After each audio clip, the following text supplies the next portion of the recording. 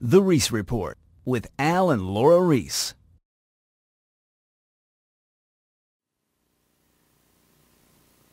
War in the Boardroom.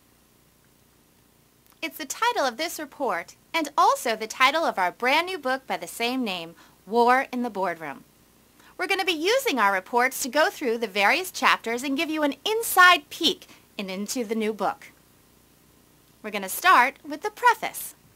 Your divided brain. There's a war going on in corporate America. You've been in the meetings. You know what the battles are like. They're ugly. Which side are you on? The left side or the right side? The management side or the marketing side? Management versus marketing. They're at war, people. Why?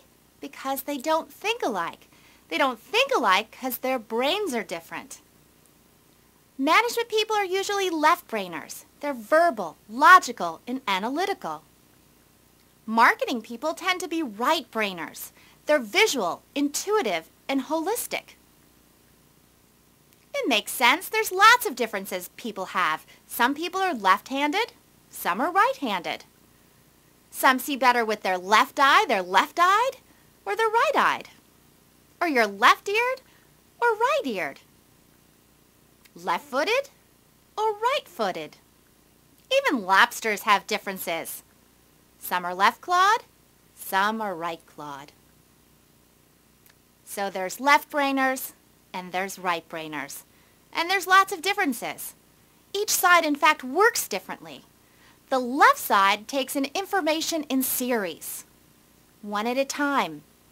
That allows people to zero in on the details and why left-brainers are very detail-oriented. The right side takes in information in parallel, all at once, allowing right-brainers to see the big picture, to see the forest through the trees. And there's many differences. For instance, there's verbal versus visual thinking. Take a CEO. When they give a speech, like Ann Mulcahy here of Xerox, there's no visuals. They're all about the verbal. They're talking. It's just them in front of a podium. Compare that to when a right-brainer gives a speech. When Steve Jobs gives a speech, there's a huge, giant screen behind him with big, powerful visuals. There's analytic versus holistic thinking. Just look at the meltdown on Wall Street. Part of the problem is it was being run by analytic thinkers and computers who weren't very good at seeing the big picture. Because a right-brainer takes a look at that and says, why are they lending money to people who can't afford to pay it back? That doesn't make sense. There's certainty versus uncertainty. Left-brain management is very certain about the future. They always think they know what's going to happen when a certain concept is launched, like they think New Coke's going to be a great success. Yeah, right. Versus uncertainty. Right-brain marketing is never quite sure, so it's willing to take a chance on a new concept. It rolls things out slowly and it changes things as it goes along. Take the launch of Red Bull, for instance. It was launched by an entrepreneur, Dietrich Mateschitz, in Austria. He did some research before launching Red Bull, as many companies do, and what he found in that consumer research is that people didn't believe the taste, the logo, or the brand name. I've never before experienced such a disaster, he said. But you know what? He did it anyway. Most big companies would never have launched a product like Red Bull. But entrepreneurs with a strong grasp of marketing and right-brain thinking are willing to take a chance. And that's why managers and entrepreneurs are very different.